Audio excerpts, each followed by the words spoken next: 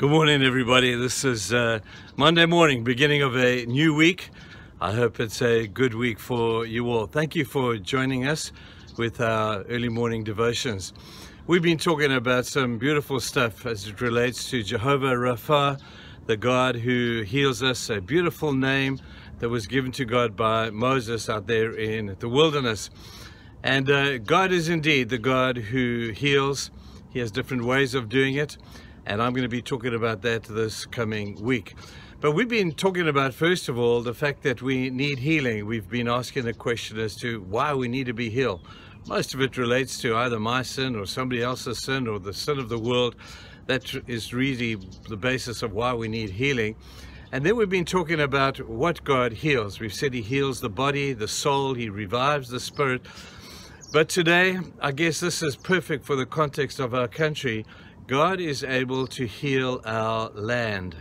Heal our land.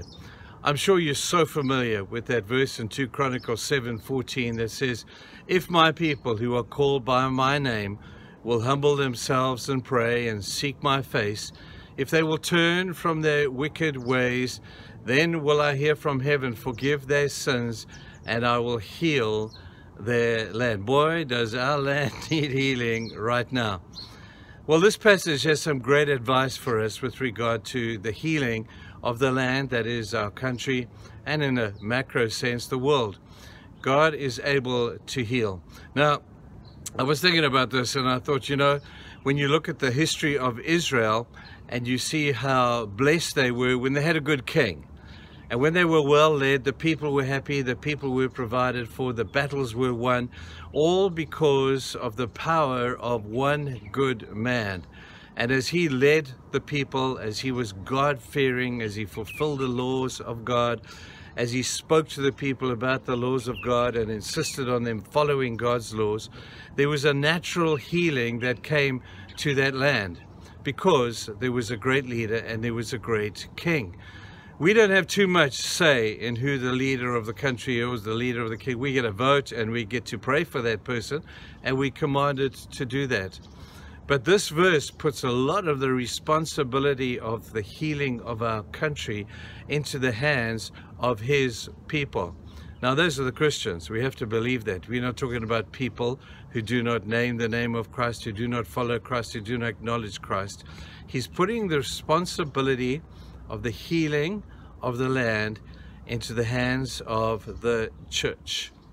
The church. And the church is the one who's responsible, basically, according to this passage, for the healing of the land. My people is us. I want to suggest to you, we're going through this whole thing of the coronavirus, and we're talking about all these injections that we can get, these inoculations that we can get against the virus. And there is a thing that they talk about called herd immunity. And herd immunity is when enough people have had this injection or this inoculation and they don't get the virus, then the impact of so many people getting it will have a huge impact on the health, the physical health of the land. And I'm thinking to myself, I wonder if that is not true in a spiritual sense as well.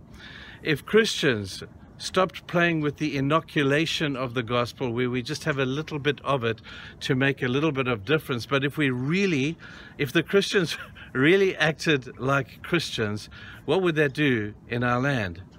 If the Christians in this land really humbled themselves and really prayed and sought His face and turned from their wicked ways, then God would say there is enough of them for herd immunity just naturally to have an impact in the world around us.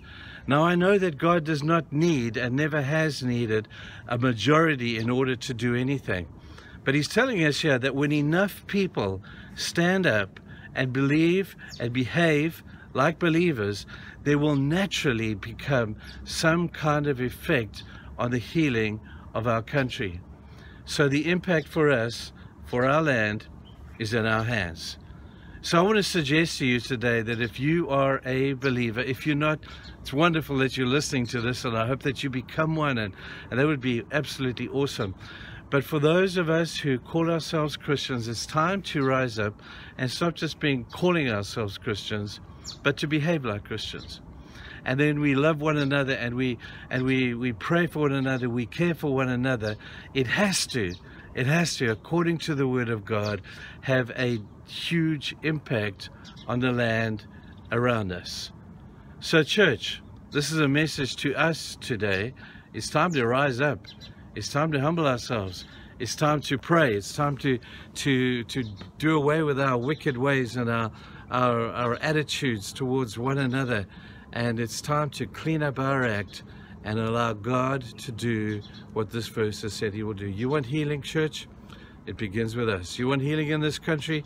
It begins with us. So today is a serious message. I hope that we will respond to it. Stop passing the buck, saying if only the government would do this, if they would do that. That's one aspect. But if they're not going to do that, here's the other way around.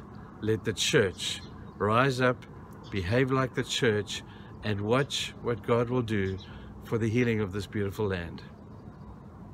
Let's do that today, people, and the days to come. God bless you. Have a fantastic week. Now let's go and save the world. Cheers, guys.